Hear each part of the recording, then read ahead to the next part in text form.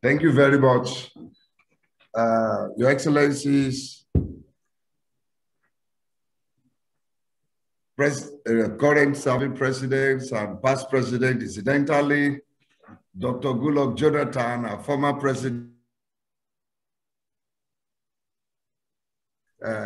issue of establishing Niger Delta University was discussed at the Executive Council, and the name was also suggested by our former president. You know, it's from the state, Bayelsa State, Nigeria. And we're very happy that today you are recognizing the young man who suggested Niger Delta University, who later became the president of the Federal Republic of Nigeria, and now is even here with me as one of a very wonderful recipient of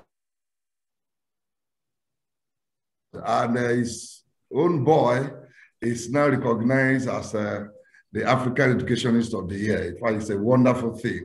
Let me thank God for that. And Dr. Gianni, thank you very much for the opportunity given to us. And for us in Niger Delta University, we are determined to see that the youths are properly educated and given the right knowledge and what they should be doing in the society. And that's why today, what we do is to ensure that we blend entrepreneurship together with academics. And that's what we are doing here. As a policy, there is nobody that will graduate from Niger Delta University without a skill. We introduced that in 2018, and today the students are very happy about it. They all graduate with one skill or the other.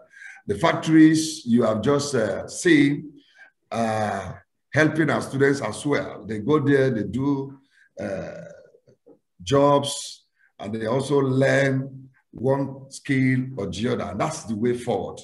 And you saw in our health College of Health Sciences, the facilities we have acquired. We believe that Africa can do it. That's the slogan. I do not believe it.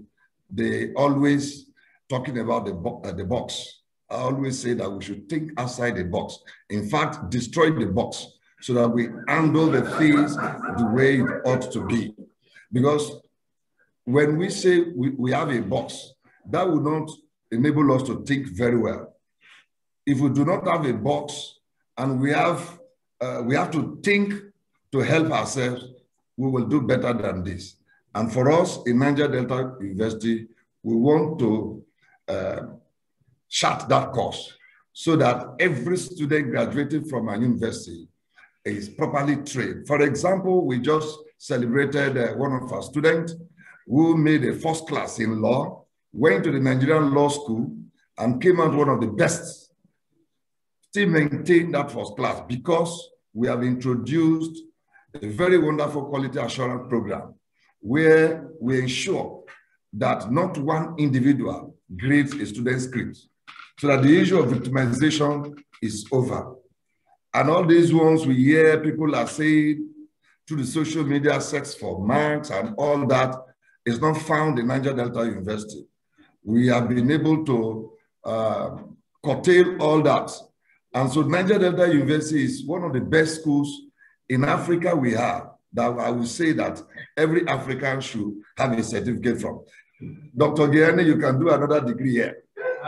Yes, for us, and that's what we are doing now.